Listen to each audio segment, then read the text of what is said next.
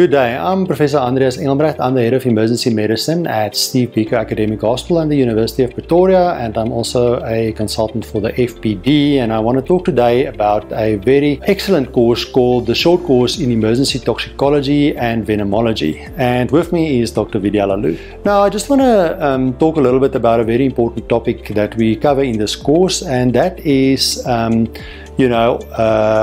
tricyclic antidepressant overdose.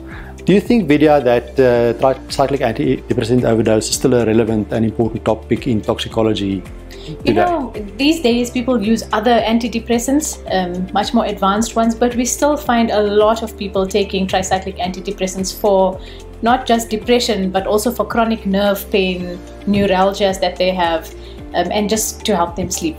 I think the thing with tricyclic antidepressants is they are effective and they are cheap.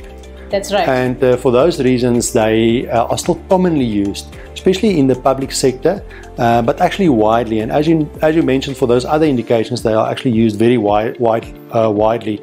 I want to talk a little bit about the patient that comes in, that has taken an overdose, that gets pushed to the back of the emergency department, maybe not get a lot of attention, and when somebody goes to see the patient a little bit later on, they discover that the patient is either close to cardiac arrest or already in cardiac arrest. Yes, this is a scenario we would love to never ever see in our emergency departments. And for that reason, if you have a patient that is suspected to have a tricyclic antidepressant or any other sodium channel blocker overdose, we should be moving those patients into the resuscitation areas. We should be doing an ECG within 10 minutes. So that we can see if there are any cardiotoxic effects of that drug. Yeah, and I think it's important to point out that toxicology is the leading cause of death in young patients. So although it might be considered not a leading cause of death in the population overall, I think in young patients toxicology causes a disproportionately high number of deaths, and I think there's a lot that we can actually do to manage these patients. Can you point out some of the pills maybe that comes out in this course in terms of how you'd alter CPR and treatment of cardiac resuscitation in these patients? Absolutely. I mean, when we're doing CPR, remember the things that save lives in CPR, one of them is reversing the cause. So we always need to be applying our minds and seeing what exactly went wrong in the patient and how can we reverse it. So with CPR specifically, we're going to be doing CPR for longer. We're going to administer antidotes if they are available. We're going to then think about rescue therapies that can be used with the CPR, for example, intralipid in the case of sodium channel blockers.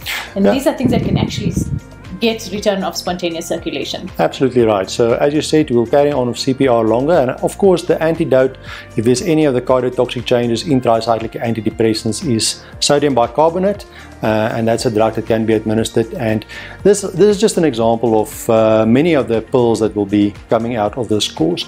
Now I want to just move on a little bit to another aspect of this course, and that is actually venomology. I think snakebite is probably one of the things that's extremely important to talk about. The WHO has recently made snakebite one of its neglected tropical diseases with a big campaign to decrease the number of deaths from snakebite dramatically over the next couple of years. So I think, can you mention one or two of the pills that comes out of this course that people will be learning about snakebite? Oh, there's so many, but well, there's polyvalent antivenom, and people need to know exactly which snakes are covered by that antivenom. So we have lovely mnemonics and things to identify the different snakes that this antivenom is applicable for.